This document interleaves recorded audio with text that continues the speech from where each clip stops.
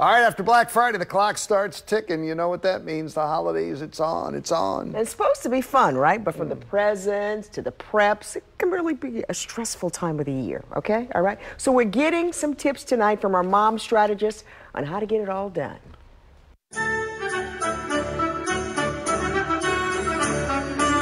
Like it or not, the hustle and bustle is here.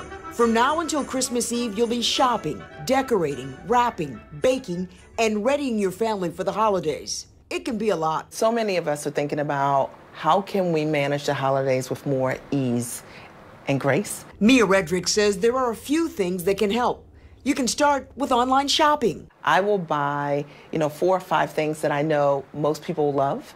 Okay, maybe my favorite soaps or candles, and then I box pack gifts in advance. So if you just pop over to my house at any time, I've got a gift for that surprise guest that came.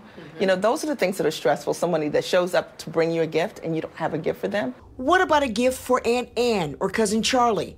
The mom strategist has a suggestion for that, too. A lot of people love gift cards, and it's because they can choose what they want. It takes the stress away. While shopping for younger children can quadruple that stress, Redrick says technology can actually ease those crazy days or nights in Toys R Us, Target, or Walmart. Here's the deal. Kids today are very computer savvy. Parents, ask your kids to do a list for you and give you the hyperlink for the thing that they want. And then it makes shopping really easy. So we just go down the list. We already have the link to Amazon or Lego store or whatever it is.